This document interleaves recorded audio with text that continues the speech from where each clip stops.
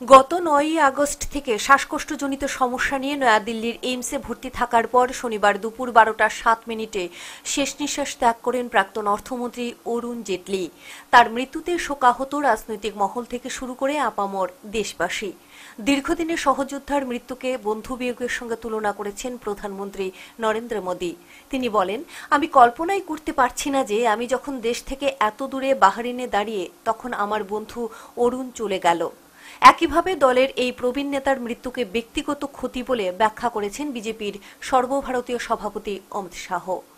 শনিবারই প্রয়াত প্রাক্তন অর্থমন্ত্রীর দেহ নিয়ে যাওয়া হয় কৈলাস কলোনির বাসভবনে। সেখানে তাকে শেষ শ্রদ্ধা জানান সাধারণ মানুষ থেকে রাজনৈতিক নেতারা।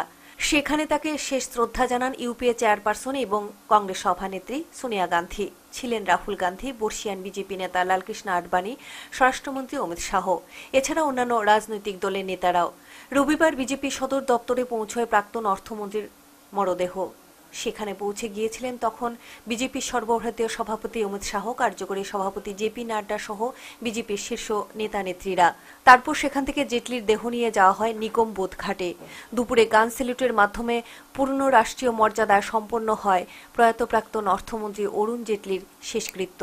দিল্লির নিকমবোধ ঘাটে চোখের জলে দীর্ঘদিনের সহযোদ্ধাকে বিদায় জানালেন রাজ্যসভার চেয়ারম্যান তথা উপরাষ্ট্রপতি ভেঙ্কাইয়া নাইডু, অমিত শাহ, রাজনাথ সিং সহ অন্যান্য রাজনৈতিক দলের নেতারা। এক বছরের মধ্যে ৩জন বলিষ্ঠ দলনেতাকে হারিয়ে যেন বেশ কিছুটা থমকেই গেছে বিজেপি। শনিবার প্রাক্তন অর্থমন্ত্রী অরুণ জেটলির প্রয়াণে শোকের ছায়া নেমে এসছে বিভিন্ন মহলে। তার জনপ্রিয়তা বিজেপিকে ছাপিয়ে বহু আগেই পৌঁছে গেছে বিরোধী ও আইনজীবী বন্ধুদের মধ্যে। তার বিশেষজ্ঞ মতামত মন কেড়েছে সকলের। Bureau report, headlines Tripura.